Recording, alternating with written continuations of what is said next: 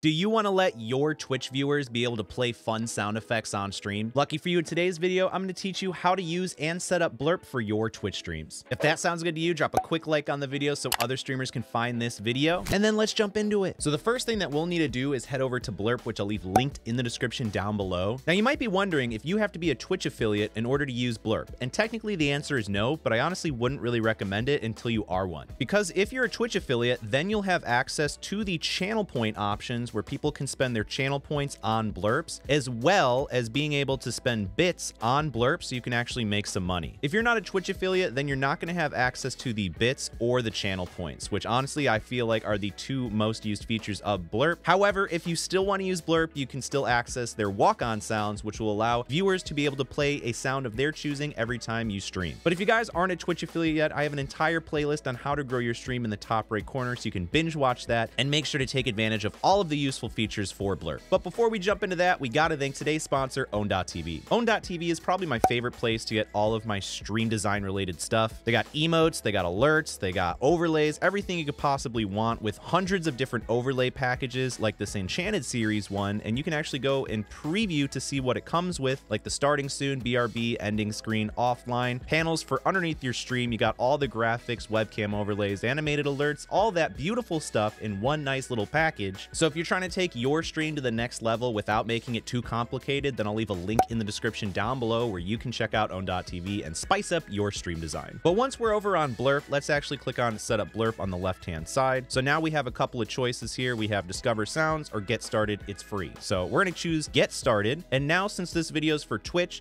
we're going to click on the Twitch option. But if you're looking for Kick or another platform, I have a different video in the top right corner that goes over their new universal extension instead. But we're going to click on the Login with Twitch option. So we're going to go and authorize Blerp to our Twitch account, so that way we can use the sound effects. Now, since we've connected our Twitch account to Blerp, you can see that we're brought to the dashboard right here, which will be able to set up our channel points if you're a Twitch affiliate. You can also set up walk-on sounds, which basically will allow your viewers to play a sound effect of their choosing every stream that you do. So it kind of adds a next little layer of interactivity for your viewers. But before we can even get to that stuff, we have to actually set up the Blerp sounds. So what we're going to do now is click on this little setup button here.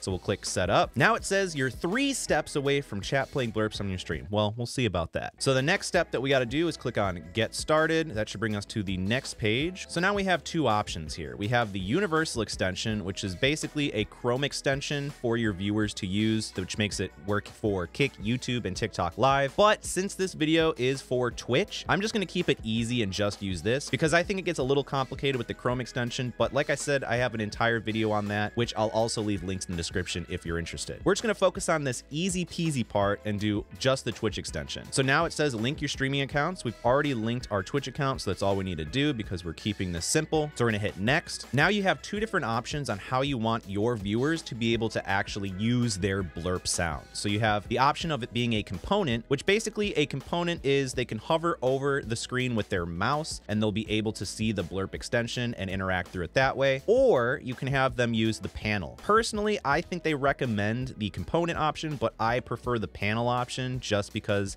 I think it's a little bit easier. So personally, I'm going to choose the panel option, but it's really up to you to decide. So once we've chose which one we want to use, I'm going to click on Activate Extension, which is right beneath it. And so we need to activate that extension. It says activating, which says it successfully activated. So now let's actually click on the View Extension page. So we're going to click that, and it brings us to our extension page on Twitch, which is nice. So the cool part now is that it's actually already done all of the hard work for us, because if we go back to my extensions up here in the top, it's going to show that we have our Blerp panel already set up as panel 1. So we can confirm that by going to the top right corner and then clicking on channel. And so it'll bring us to our Twitch channel. And if we click on about or chat, it's really up to you. We can scroll down and now see that we have our Blerp panel showed here. So this is where your viewers are going to find the Blerp panel. It's going to be right underneath your stream. So this is where they're going to go to interact and play these different sounds. But let's head over back to Blerp real quick. So once we're back over on Blerp, we can see that we've done everything on this page that it has asked us. So we're going to click on the next button. So this is the part where you're able to set your bit prices. Now, if you're not a Twitch affiliate, then obviously you don't have access to bits quite yet. But if you are a Twitch affiliate, then you'll be able to set whatever one you want here. But if you're not a Twitch affiliate, that's fine. You can just leave this as the default of 15. and we'll go over what you can do later. So you can set whatever amount of bits you deem worthy for your channel, and then we're gonna hit next. Now we have to connect Blerp to our stream. So if you use OBS Studio, we're gonna click this one, Twitch Studio, Streamlabs, Lightstream, etc. So for this video, I'm gonna use OBS Studio, but majority of you guys are gonna be using OBS, and if not, you can click the other ones and follow the instructions there. Pretty sure it's almost exactly the same, so there's not gonna be that many differences in terms of setup process. So since we're using OBS Studio, it would probably be helpful if I opened OBS Studio, so let me do that real quick. All right, I got it open in the background, so now what we need to do is add the browser source to OBS or our streaming software if you're using something else that's not OBS. So what we're gonna do is simply hit this little copy button here, and now we're gonna go into OBS Studio, and all we're gonna do is add a new browser source, okay? So now that we're in OBS Studio, I got a blank scene, so there's nothing fancy going on here. We're gonna click add a new source, this little plus button, and then click on browser source. I'm gonna call this Blerp, and then hit OK, just so I know what it is. And this is where we're going to paste that URL that we just got into OBS Studio. Then once you've done that, we're gonna click on Control Audio via OBS and then hit OK. So now you'll see that this is our Blerp alert box. And then now since we hit that Control Audio via OBS, Blerp has its own audio mixer bar. So that way, if you want to control the volume of all the Blerps, you can simply just drag and drop this little volume bar here. So I brought up both the Blerp page and OBS just so you get a better idea of what's actually going on here. But now we're gonna hit this little test audio button. And if we don't hear any audio, that's fine, don't freak out. I'll show you a fix right after that. So we're gonna click on test audio. Now it should play the sound right over here. Okay, there you go. That played the visual right here. So we have the visual up. And if I click it one more time, I'm gonna hit test audio. We're gonna see the visual, and then you see that the Blerp sound is actually playing, but I didn't hear it on my end. And that's totally normal, because what you have to do now is click on these three little dots here on the little Blerp audio mixer. We're gonna go to advanced audio properties, and then we're gonna find the Blerp one right here. It happens to be at the top for me. And we're gonna change the audio monitoring to monitor and output. So that way we're going to monitor on our end, because then we'll be able to hear it. And we're also going to output that sound to our viewers so they can also hear it. So once you've set that up correctly, like so, we're gonna hit close. And now we're gonna press the test audio button, and we should be able to see it and hear it. Nuts. Okay, yeah, so that definitely heard on my end. You probably hear it pick up through my microphone. That's okay. And like I said, if you want to just quickly adjust the volume for everything, you can use this. But later in the video, we'll also be able to adjust the volumes separately in case one's louder than another one. But for right now, I'm just going to turn it down just a smidge, so that way we're not blowing our listeners' eardrums out. So now that we've got Blerp successfully integrated into our streaming software, let's go back to Blerp and show you what else you can do. So now we're going to simply hit the next button, and that should finish up most of the actual setup process. It says we need to moderate Blerp. Next, you'll be able to use our moderated libraries to configure how many sounds are available to your community. All right, cool. So now we're gonna hit next.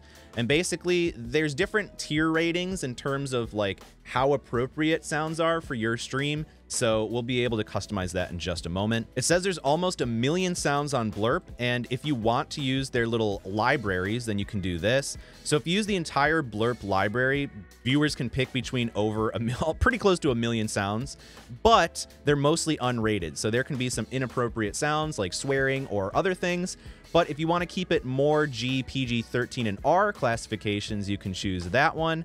Or if you just want to have, you know, the most controlled and moderated sounds, then you can use this one, which has over 10,000. So that really depends on your streaming environment and what you want to have for your stream. So if you want to play it safe, pick this one. If you want to play it mid, probably do this one. Or if you want to do all three, then, you know, do what you want. I'll probably go for the mid, but it's really up to you. Or if you just want to handpick sounds, you can choose that option too, but there's a lot of sounds out there. So I'm just going to pick the first two and then hit next. So now it says customize the curated library, controls which sounds are available to viewers by customizing the curated library settings. They also have a copyright music filter. This will block all content that's tagged with music or potential copyright. So if you want, you could turn that on and make sure that you're safe from copyright. You'd only show popular Blerps if you want. It really depends on what you want to have. But if we go back up, we're going to want to make sure that we actually have sounds with cursing. You can have mild content or extreme content. You can also change the price depending on what you think is worthy for your stream.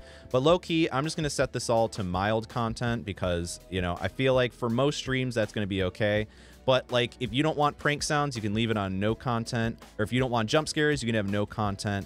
So it really just depends for your stream, but for the purposes of this video, I'm just going to put mild content for everything, but that's entirely up to you. So now we're gonna hit next after we've chose our settings. And now it says configure the sounds available to your viewers via the legacy library. So if you want just G-rated sounds, PG-13 or R, you can adjust this slider as necessary. I'm gonna go R because we're a little spicy on our channel. So we're gonna hit next, and then it says special access to the entire library. At any time, you can give access to the entire library to viewers, blah, blah, blah. And we can do that from the My Viewers tab. You can also grant access to the AI text-to-speech in the same place. So that's cool. And we're gonna hit finish. Now, once we're done with that, we'll be brought back to the main page of Blerp. Likely you'll be put on the My Streams Blerp, but you can also see that we are on the dashboard as well. So if we just quickly go back to My Streams Blerps here, you'll see that we have your streams library is 0. And you might be freaking out, oh, Cody, I'm not gonna have any blerps. I gotta go and manually add all blerps to my stream. That's not actually the case. What you'll need to do is nothing, because if we go and actually check out our little Twitch page, then you'll see that there's actually already a ton of blerps already being able to pick from over here. And if they wanted to search for something more specific like SpongeBob, then they'll have all the different options here because we opted into those libraries earlier in this video. So that way you actually don't have to do anything. But if you wanted to go and add specific ones in like groups, that's where you'll go and do it. Also, if you notice, when we ran those little test alerts, you'll see that Blerp automatically puts in chat who used what blerp, which is also a really nice feature. So if you wanted to theoretically add different blerps to your little stream library group, then you can click on this add sounds to stream, and that way you'll see all of these different options here. You got top blerps, trending blerps, so on and so forth. And so you'll be able to play this. And if you like this, then you can click on this little drop down here, and you'll be able to either add it as a collection or Twitch channel points or a walk-on to assign a viewer a walk-on,